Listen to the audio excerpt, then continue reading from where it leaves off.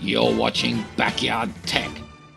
G'day everyone. Thank you for tuning in Friday morning up here in Bendigo. And I've got a few projects on the cards for today. So I'm going to try and edit these today and upload them tonight, but if it doesn't all go to plan, I will upload them when I get home. So the projects I've got on for today, this is the other half's father's laptop. This is one of my, I gave this to him. This is an Extensa 5620. MX18 is on this one. So not 18.2, but 18. And it's not happy. There is something wrong with this laptop. I'm not sure whether it's OS related or hardware related. I've got to look into that.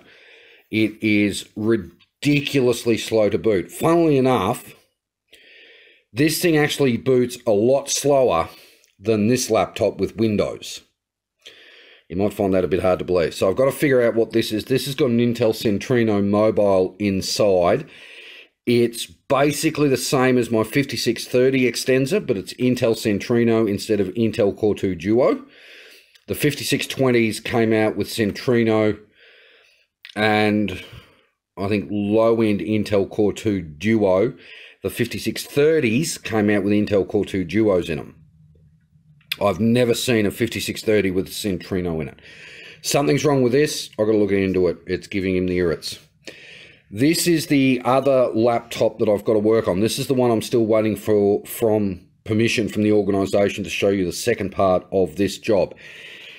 There is something horribly wrong with not necessarily the laptop, but the way this thing talks to the projection device, I guess, is the best way of describing the problem with this. This is a Toshiba satellite with an Intel Celeron in it, 2 gig of RAM, and is used for projection purposes, shall we say, without going into too many details. But this thing's not happy. So what I'm doing with this is standard Windows maintenance. I'm going to run all the updates, and then I've got to, tomorrow, take it back to where it is used, tomorrow being Saturday, and fix the problem. But I haven't got permission yet to show you guys the problem. So I'm still waiting on that.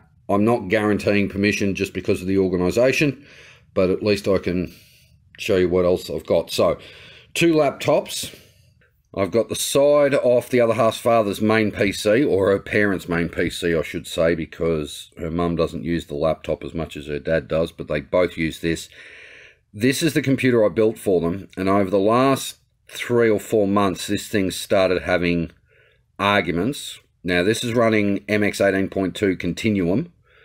You can see there I've got 2 hard drives in it. This is the one that we had to overhaul the power supply on.